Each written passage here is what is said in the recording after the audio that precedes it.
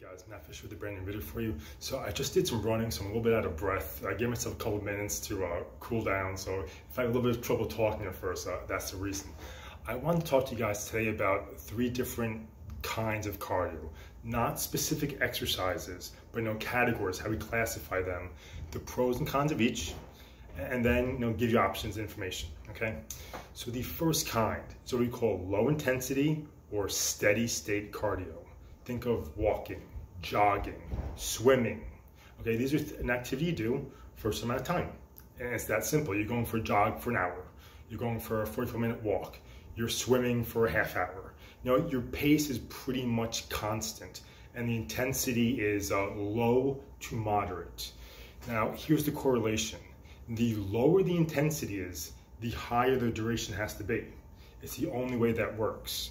Because the whole goal of cardio is to force your body to use energy, and the energy is going to come from body fat and make you, leaner and healthier and all that good stuff. So if you do low intensity for a low amount of time, you're really not forcing your body to use much energy.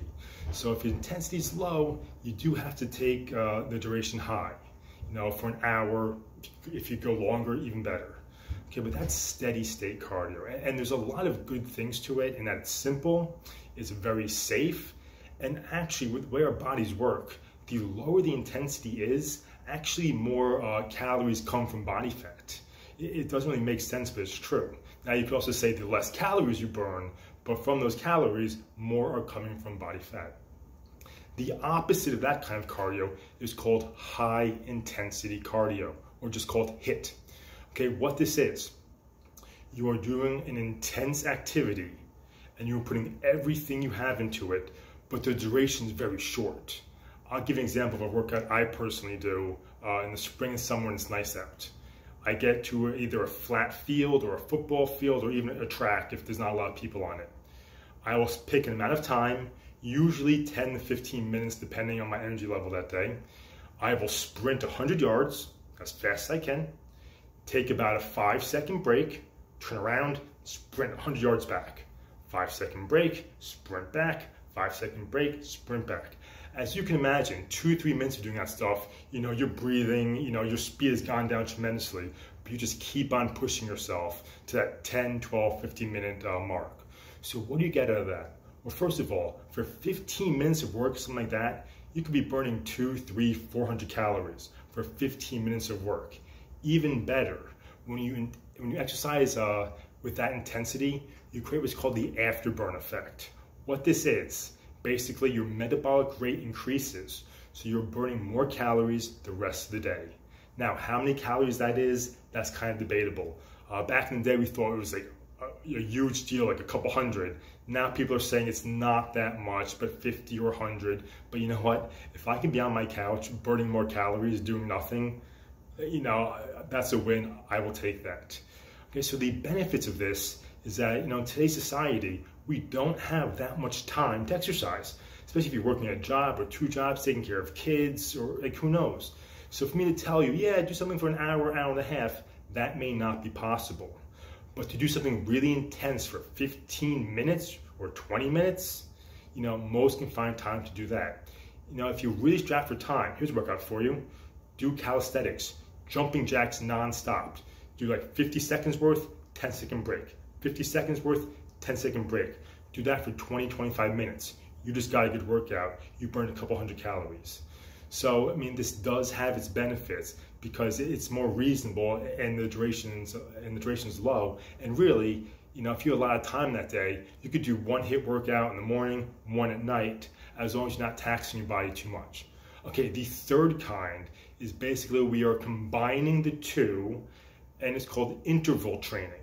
So what this is, we're gonna have most of our exercise steady state, low to moderate intensity, but then for specific amounts of time, we're gonna ratchet up the intensity and go as hard as we can. I'll give you an example. If I'm on the treadmill, let's say I'm going at a 3.7 speed at a 2% incline. I'm walking, okay? Moderate intensity. I do that for 5 minutes.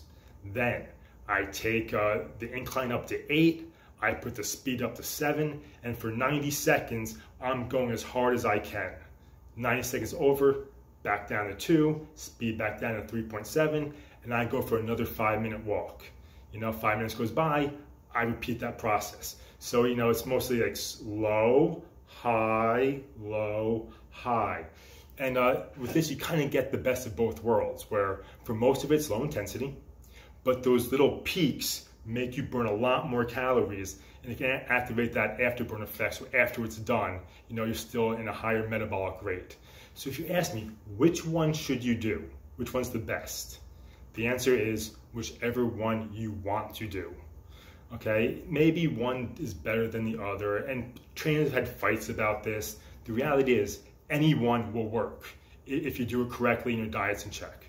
One may take you longer to get your goals, but to me that's okay. As long as you're on the path, say you have a target weight and it takes you an extra 10 days to reach it. Is that a big deal? I don't think so. They all benefit the body. So, and you know what? There's no reason you can't do like low intensity one day, high intensity the next, interval training the next, and make your training program your own. So again, when you learn about this stuff and you start doing this and you can manipulate things the way you want to, this whole fitness thing becomes a lot of fun. You can actually get very creative and design your own workouts where you're doing a 30-second interval, then maybe 30 seconds of moderate intensity and 2 minutes of low intensity, and just create some awesome workouts that you enjoy and benefit you. So guys, I hope you found this video informative. Take care, have a good day.